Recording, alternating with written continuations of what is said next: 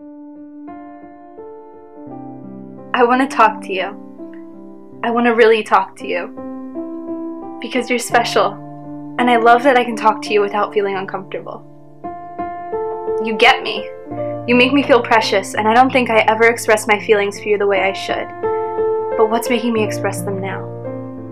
I'm not sure. I just need you. I love you so much, and I hope that I can show you that I do, because honestly, I don't know what I would do without you.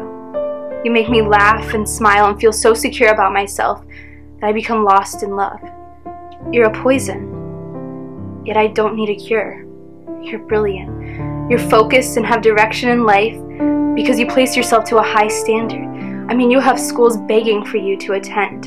You impress me every day while you continue your journey of life. You do great. I know you will. And I'm not worried if we don't go to the same college, because I trust you. And everyone says that you'll leave me in college, but I don't believe them. You love me. I know you do. But at the same time, while you possess all these qualities that a woman desires, I can't find the courage to explain to you how great you are to my family. You know I can't. And it's been killing me because I want them to see how beautiful you are. I want them to know how intelligent you are and how well you treat me, because you're the only guy who's been lucky enough to be able to do that for me. And to throw this all away because they may not like the appearance of your skin, it kills me. I look them in the eye and become enraged, knowing that they hate you without ever getting the chance to meet a person with such a beautiful mind and soul.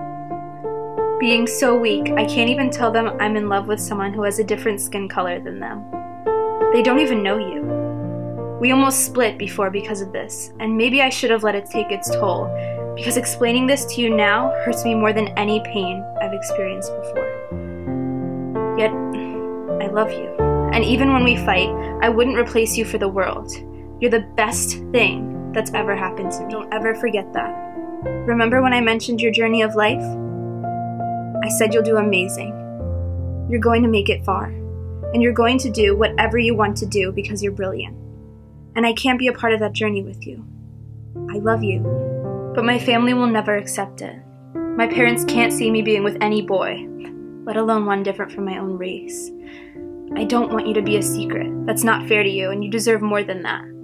I want everyone to know how perfect you are, and hopefully you can touch someone's life the way you touched mine. She'll be so happy.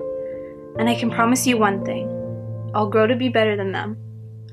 I promise I will, darling. You're going to be so proud of me one day, even though all I ever wanted to do was experience the journey we couldn't have.